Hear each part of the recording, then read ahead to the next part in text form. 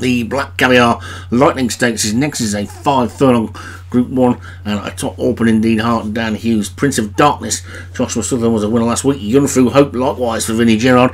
Camp Myasta or Darren Thompson. Melania Leon van Rensburg. Wu Chang Surprise Vinnie Gerard. Yesteryear Diagnosis David Robertson. Radiant Mirage Muniz. Catcher Oh Mine for Derek Hinton was a winner last week, and so too was Sali Hobby for Rod McClure. So plenty of previous winners in this. They're installed and ready to go, and away they go. And who's going to be the one to take the race by the scruff of the neck? It looks like it might be Yunfu Hope down this near side, or the grey Open Indeed Heart back from last season. As they sort themselves out through the first furlong, got 2 of them who were raced on their own down this near side. Yunfu Hope and Yesteryear Diagnosis right over on the far side, just about in front of them.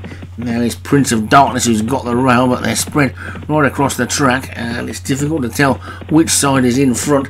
I think it might be Yunfu Hope down this near side, who's just got the lead ahead of Prince of Darkness and Wu Chang Surprise over on the far side with Melania and Open Indeed Heart. They're inside the final furlong and a half, and Yunfu Hope is about a neck up. I think Yunfu Hope is in the lead, just about holding on from over on the far side. Prince of Darkness and Wu Chang Surprise. Yunfu Hope is racing by himself, really. He's all on his energy, races up towards the line. Yunfu Hope is going to hang on and take it. I think Wu Chang Surprise tries to close, but it's Yunfu Hope. Wu Chang Surprise second, Prince of Darkness, Catcher of Mine, and then Sali Hobby and